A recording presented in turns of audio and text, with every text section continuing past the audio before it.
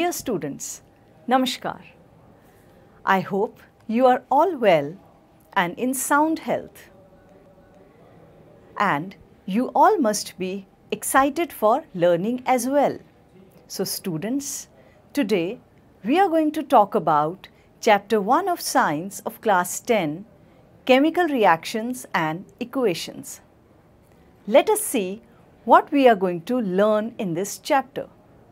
First of all, we are going to talk about chemical equations, and then different types of chemical reactions will be discussed, and after that we will also discuss the topics corrosion and rancidity. First of all, we shall talk about few chemical reactions. You all must have seen changes around you, and there are certain changes which can be reversed. That is, the substance can be brought back or returned to their original form. Whereas there are certain other kind of changes where the substance cannot be reversed back or the substance cannot be returned to its original form. For example, if a brick is broken, like during construction, so this brick can be joined by using cement or any other method. But if you have an iron almirah and over a period of time it gets rusted, so do you think that it can be reverted back or we can get iron again from the rust? Have you ever thought about this? Do you even ask these kind of questions? If not, then you must start thinking. Why there are certain changes which can be reversed or are reversible, whereas there are certain other kind of changes which cannot be reversed or are irreversible. Like, we all have seen matchstick in our house. When we light a matchstick, as I am lighting a matchstick here, and see it catches fire. And what change do you observe in the matchstick? Look carefully. The wooden matchstick changes into ash. You must think that why does this happen? So children, now you think, can we again make the matchstick from the ash? Just think. Do ask your teachers these kind of questions. Start asking questions, think and understand, because science is not a subject of merely learning the concepts and facts. Rather, the beauty of science lies asking questions and seeking answers. So, you must ask these kind of questions to your teachers. You have already studied about different kind of changes in class 9th, where we have studied about physical and chemical changes. Okay, now you think why we cannot reverse some of the changes, whereas some other changes can be reversed. So, to see a few chemical reactions, we have brought some material with us. With the help of this material, we will try to see different kind of chemical reactions and their results. Students, there are three components of science. First, basic component is vocabulary. Second component is observation. And third component is analysis. Our entire science revolves around these three components. Now, we will tell you what is vocabulary. Vocabulary means the names of equipments and apparatus which we use in our laboratory and their uses. Like, I have a test tube in my hand. Why do we call it a test tube? Do you know that whatever tests or experiments we conduct are actually conducted in this test tube. And since it is tube shaped, so what do we call it? Yes, a test tube, because we use it to carry out various tests. Similarly, if you observe carefully, I have two glass utensils here. Both are cylindrical in shape. But if you carefully see the mouth of these utensils, the first one is completely circular, so it is a simple glass or jar. But the other utensil, if you see carefully, it has a beak-like structure near its mouth. So it is called a beaker. Now these beakers come in different sizes like 50 ml, 100 ml, 250 ml, 500 ml and so on. Now if you see carefully, these beakers have measures written on them: 10, 20, 30, 40. But I said that this beaker is of 50 ml. And you can see that there is a large amount of space after 40 ml. So, when we fill this beaker to its full capacity with water, then the volume of water in the beaker will be 50 ml.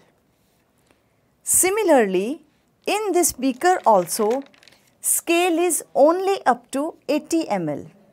But when we fill it completely, the total measure of the liquid will be 100 ml. Similarly, we have beakers of large capacity also. Like, we have beakers of 500 ml capacity, but these beakers do not have scales printed on it. When we fill these beakers to their full capacity, the measure of the liquid will be 500 ml. So students, you must ask your teachers about these kind of questions. You must have seen beakers with no scale on it, and you must ask about the capacity of these kind of beakers. So students, let us see another apparatus which is used in our science laboratories. See, this is a conical flask. We call it a conical flask because the shape of this apparatus is like a cone. This conical flask also has a scale printed on it, and the capacity of the flask is 50 ml. This conical flask also come in different capacities or volumes, which are present in our laboratories. Whenever you go to your school laboratory, you must carefully observe these apparatus and see how they are used. So let's go ahead. Now I have another apparatus here, and it is called a spirit lamp. I have a new one and an old one. It is called a spirit lamp because it is filled with spirit, and spirit is used as the burning liquid or fuel in this lamp. The spirit in this lamp burns, and we use it in different kinds of experiments. So I am lighting this spirit lamp here. See, this burns with ease, and flame is blue near the wick and yellow on the top. So children, as we perform different experiments, we get to know about these equipments and apparatus, and it improves our vocabulary. Now look at this. This is a rod made up of glass. So This is called glass rod and usually used for stirring the liquids or solutions. Stirring is used to mix two or more components in a solution. Similarly, we have another apparatus called spatula. It is a small spoon-shaped apparatus used to take out chemicals from their packing and add to the test tube or beaker for experiments. Okay, now you see what am I holding in my hand? Yes, it is a test tube.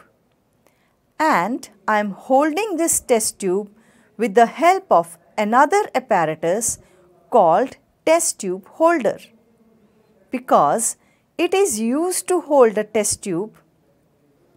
So, this is a test tube holder which is used to hold a test tube when we are heating it. So, children, like this, we have a large number of apparatus which we use while performing different kind of chemical reactions. Now I have another apparatus, and how does it look like? Absolutely right. It looks like a dropper which comes along with medicines. So, this is a dropper. Why do we call it a dropper? Because by using this, we can add any material to a test tube or beaker drop by drop. Like this, students, our vocabulary improves while we perform different experiments or use different kind of apparatus. We get familiar with the names and uses of various apparatus and equipments which we use during performing the experiments. Test tube, because it is used to perform tests. Beaker, because it has a beak shape near its mouth. Since it is cone shaped, so it is a conical flask. And this is a spirit lamp because it has spirit and it burns with the help of that spirit. So like this, our vocabulary is improving as we are proceeding. Now, let us perform activity 1.1. In this activity, we have to burn a magnesium ribbon. In this activity, we will see what products are formed when we burn a magnesium ribbon and how they are formed. Materials required. For this activity, we need spirit lamp, matches, magnesium ribbon roll, sandpaper, tongs or holder. You must be wondering, why do we need a sandpaper here? Look at the magnesium ribbon carefully. I have two different rolls of magnesium ribbon here. One of them appears dull, whereas the other one is shiny.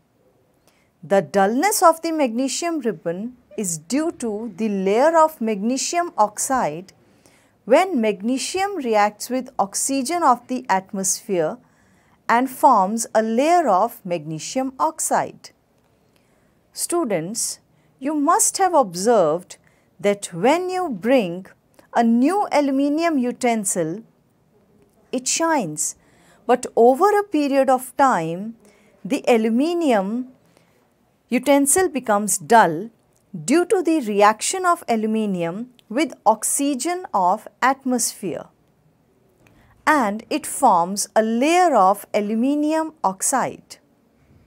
So, oxygen in atmosphere reacts with metals and forms a layer on the metal, and metal becomes dull. But students, does every metal lose its shine when exposed to air?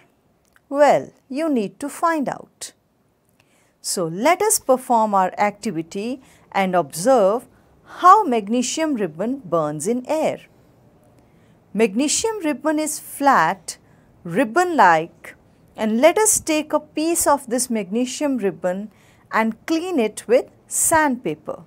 So, I am burning magnesium ribbon without rubbing with sandpaper.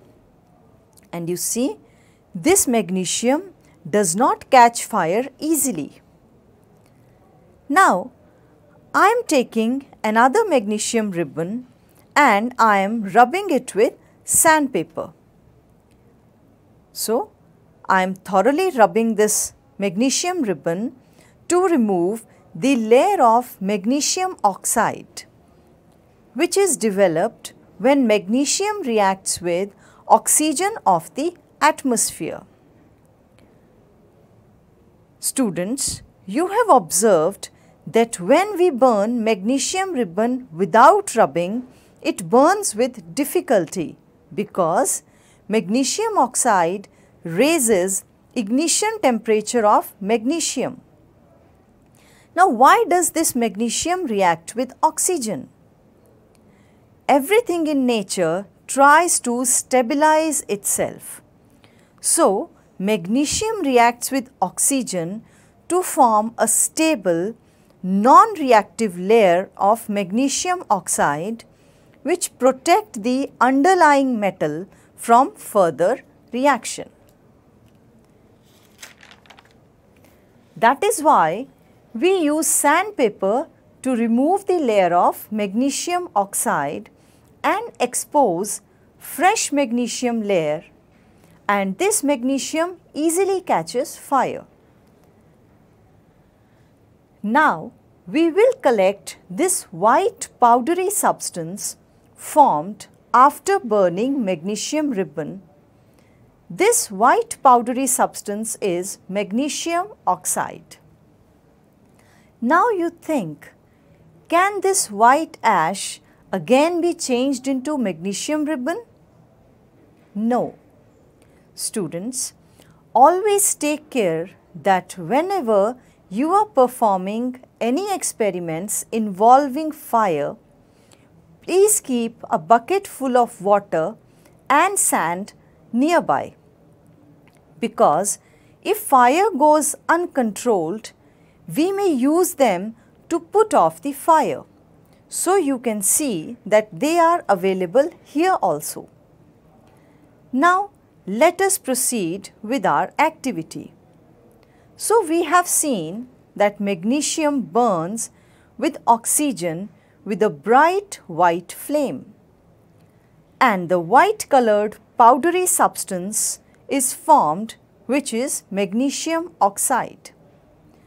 Now, let us test the chemical nature of this white ash, that whether it is acidic or basic. To test the acidic or basic nature of a substance, we use litmus paper. Do you remember litmus paper? Yes, you have already learnt about the litmus in your class 7 in the chapter Acids, Bases and Salts. Now you tell me, students, from where do we get litmus?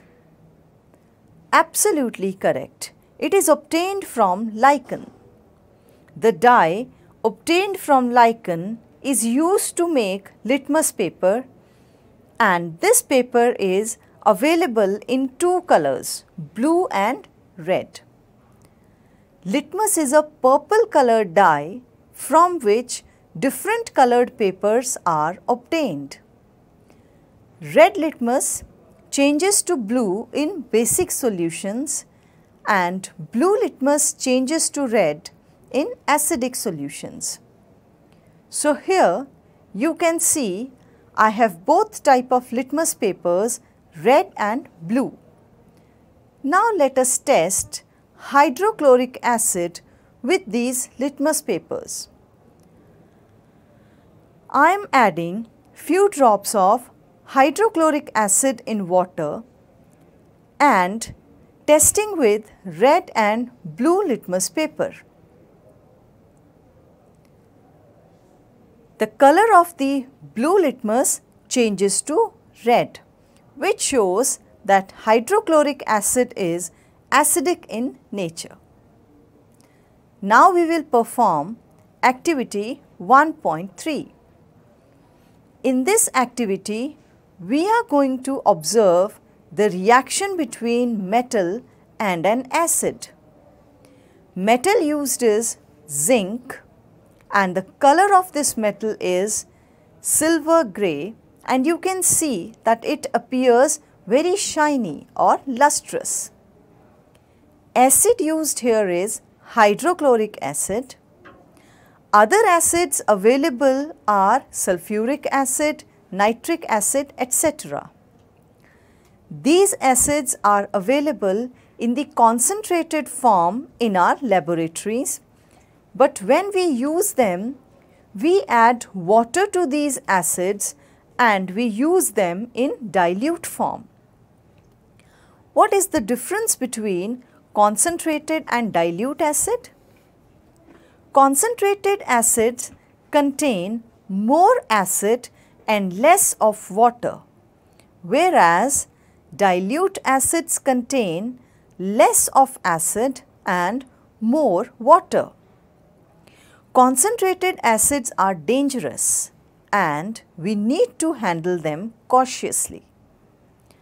How to make dilute acid from concentrated acid? To make a dilute acid, take water in a beaker and add acid drop by drop. Dilution of an acid is an exothermic process and lot of heat is generated. Now you must be wondering why we cannot add water to acid. Now, dilution of an acid is an exothermic process, and during this process a lot of heat is generated. So, if we add water to the acid, there will be local heating, and due to excessive heat, the contents may be spilled out or the glassware may break off. So, that is why we always have to be very careful while we are diluting an acid, and always acid should be added to water drop by drop. Take a conical flask and add few zinc granules to it. Now add dilute HCl drop by drop.